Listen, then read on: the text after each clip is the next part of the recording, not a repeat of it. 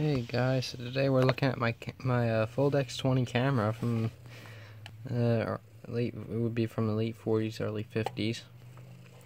And in this kind of shape with nothing really to it, it's worth approximately $40 online.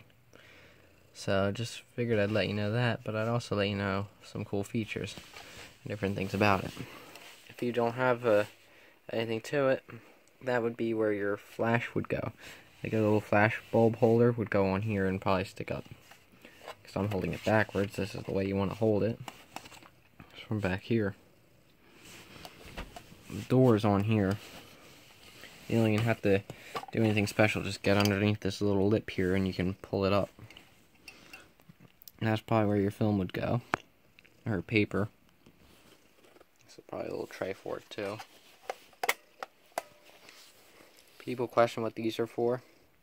That would tell you what number you're on film-wise. This little button here does this. It opens your camera.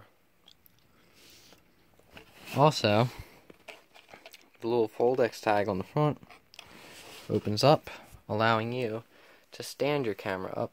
I don't know if it'll hold. Okay, it'll hold. But in the process of doing that, it reveals the lens and everything else. Beautiful shape.